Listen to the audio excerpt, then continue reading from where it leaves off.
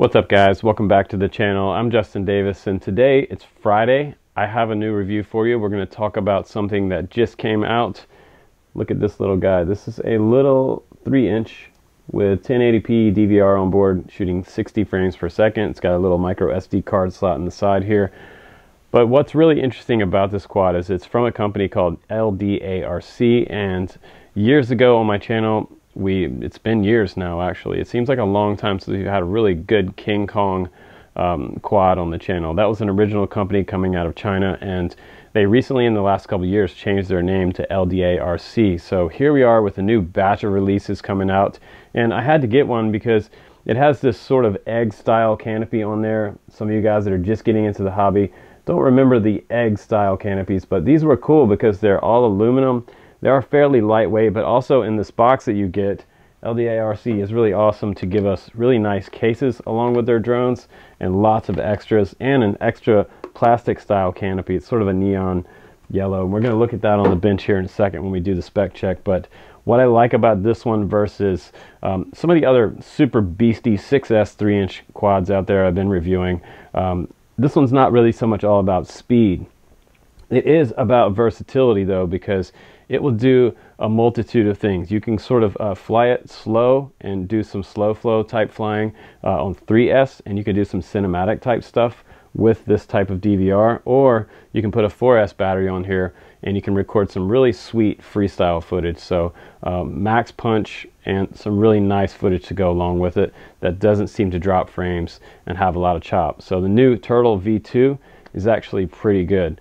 But before we go too long in the intro, let's go ahead and jump right over to the bench, and then I'm going to give you a really nice flight and overview of this quad, and then we'll come back to the studio and I'll give you my final review and score as always on this new quad. This is the 130 GTI. Here we go.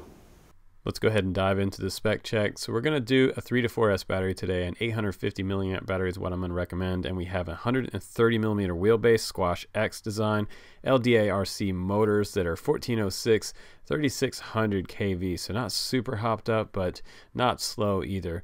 We also have an Ldarc 200 milliwatt VTX with smart audio, which is great, and we have an Ldarc Maytech F411 with 20 amp ESCs, the Turtle Cadex V2, 1080p at 60 frames per second. We have a dipole up top here. We have a buzzer, LEDs here, and the XT30 is here. And also up front, we have the Cadex Turbo Eye camera with 800 TVL and 155 degrees field of view. 2 camera position points right here. You can change that for more angle of tilt or more protection. And it is a damn near indestructible type of frame. We also have a flat top on the very top for any type of action camera, and a battery strap with a little bit of foam. We also have 4mm carbon unibody bottom on this baby, and the box actually fits the quad in it with the props on. That's kind of nice for travel and making sure you protect your quad, no problem. We also get an extra canopy in there, and that's kind of cool. Ldarc is kind of synonymous with giving lots of extras with their quads in the box. We also get some extra TPU landing gear for the bottom, just to protect the bottom of the quad on those super hard landings, and you get extra props in here. These are 3x5 3-inch props. Let's go ahead and put it on the scale. We're at around 149.7 grams without a battery. Now 4S850, that's going to get us an upwards of 247.6 grams, under 250 grams. I was actually wrong about that. So it's good to see that this is under 250 G. That's really awesome. Now we're at 220 with the 3S850. Not bad at all. Alright guys, let's go ahead and do the flight test. This is the Cadex Turtle V2 that you're looking at right here, and we're just going to do some big field flying here. I am testing it out right now on 25 milliwatts, so forgive me if I didn't put the feed up in here, but I want to just see the clarity of this V2. See that little bit of vibration there at the low end of the power loop? Not really a power loop, that was just kind of a loop over the tree. But I did see flutter from time to time at the bottom of some of my power loops where there was the quad's falling through some prop wash. I'll give you an example of that right here. I'm just gonna, you saw it at the apex, right at the top of the throttle. Not so much on the bottom of that one, but that one did pretty good. But look at how good this camera looks. This looks pretty damn good. Now, one thing that I was really happy with is the tune on this quad. This did not have to be tuned. I could also probably do a little bit of tuning to tune out some of that prop wash, but I'm really happy with it out of the box. And this is what you guys are seeing. This is what it's going to fly like for you out of the box. It's not like some of the diatone prototypes that I've had where I had to like spend an hour or two tuning it and provide that to you. But look at the clarity. It's awesome. Even upside down it looks cool. But a pretty decent camera, and I don't know that I've had a copy of this yet. And I thought I had a gap right here and did a little durability test, and I actually did smack this thing down quite a few times, and I just walked it over, set it back down, didn't even replug it back in. I just let it keep recording and I was back up again. Didn't even bend a prop. There's a lot of mud out here, as you can see on the ground. It's been raining all week, and today was the first day I was able to just get out and kind of just cruise around with the quad. So I thought I'd grab this GTI and see what this was all about, because I've been flying a lot of 3-inch lately, and the 369, just one of the most awesome quads I've flown recently on 6S. But this is getting back to our 3S roots here with 3 and 4S capability, and it's capable to do some, you know, some nice loops and rolls through the trees. You can get pretty creative with this type of stuff. It's kind of fun.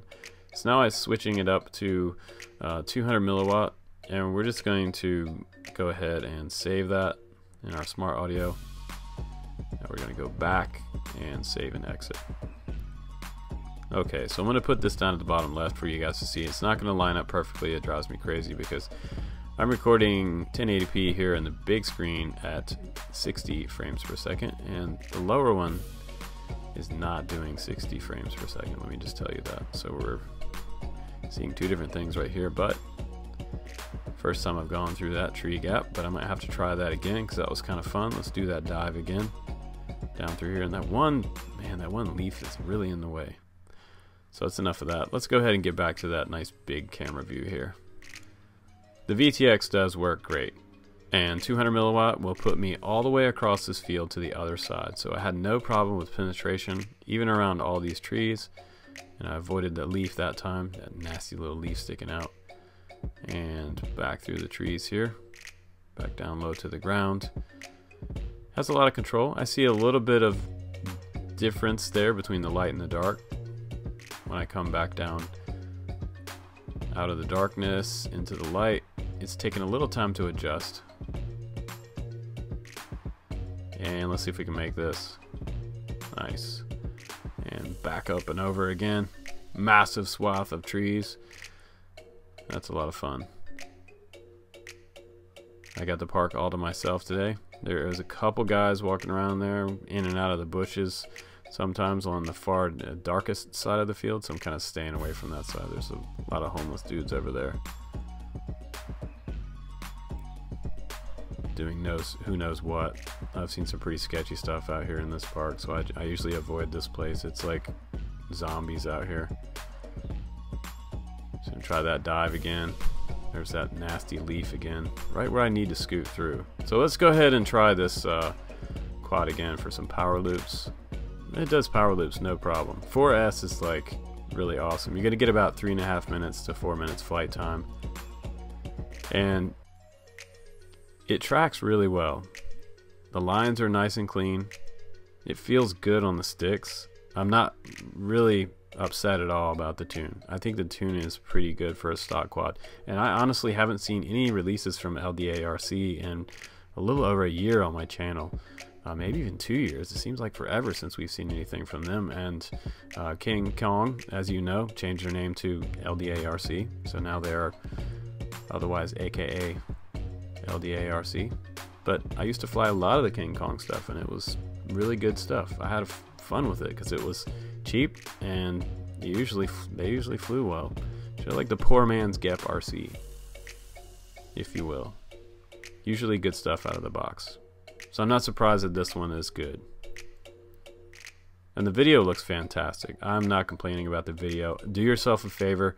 If you decide to get an SD card, make sure you run the U3 Gold with over 75 megabit rate for the bit rate. 75 to 95. It's usually the best high bit rate for these type of DVRs from Cadex. I usually have the best luck, no freezes, no drop frames. Some of the older Runcam 1080p DVRs would the splits would freeze up if you used a cheap SD card. But right now you're looking at 3S, and if you want to start out on 3S, if you're brand new to FPV, just cruise, get out there and cruise just like this. This battery was all about just kind of cruising around the park, feeling it out. I have a really keen awareness of where I'm going with my quad over someone that's brand new. So, and I've also flown these lines through here for years, so I can come through here inches above the ground. I know where these trees are, but I don't know where the zombies are, so look out for the zombies. Let's try to duck under this sign right here. And you can see it great in the DVR, but you can't quite see that as good through the camera view. Camera view is just a little more sketchy, as most of you guys know, but I think we have a decent release here from Ldarc. I kind of like the 130 GTI. It's pretty good quad. Not bad at all. Alright guys, welcome back from the flight test. So what did you think about this quad as far as the 3S battery, the 4S battery goes? I think it kind of covers a lot of ground with this quad. A lot of people want to buy like a 6S type rig, but then again, if you're flying a 6S 3-inch with some super low kV motors on there, the problem with that is that if you're a beginner and you want to start out on 3S, it's going to be wildly underpowered if you buy a 6S setup expecting to fly 3S on there.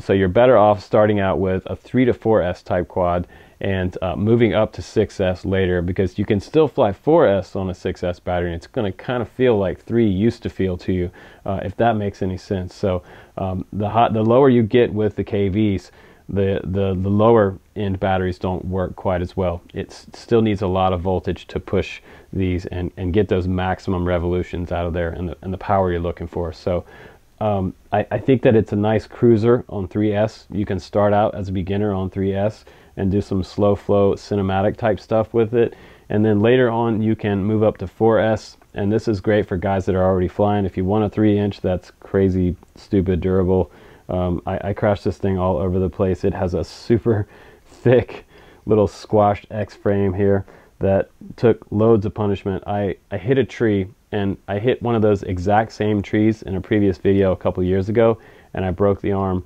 on my first like 15 seconds out there. Those oak trees out there are super dense.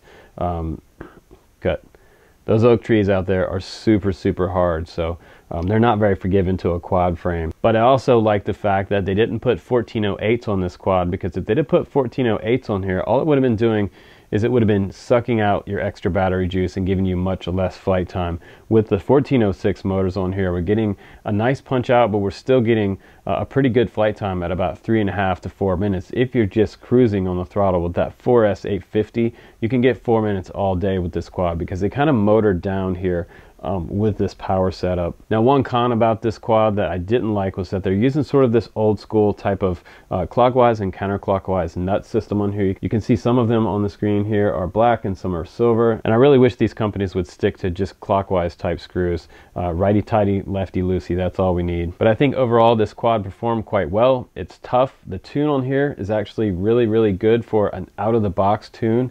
And even though I think it could be a little bit better, you're not going to be disappointed with this quad. I think that the video on board as well with the Turtle V2 looks absolutely awesome. It looks really nice, because the day I was flying, it was just a little bit overcast outside and pretty wet on the ground. So overall, we pretty much have all the bells and whistles that you could want out of a 4S 3-inch quad right here. So LEDs, tough frame, nice thick unibody, carbon core on the bottom, and some plastic standoffs in here, strengthening things even further. And they include 2 sets of props in the box as well, and you get the case with it. So my overall rating for this one today, it's going to have to be pretty high at about a 4.6 out of 5. So I like this quad, and it's on my friends list. So thanks again for watching my channel, guys. I'm Justin Davis. Take care, have a good weekend, and I'll see you on the next one.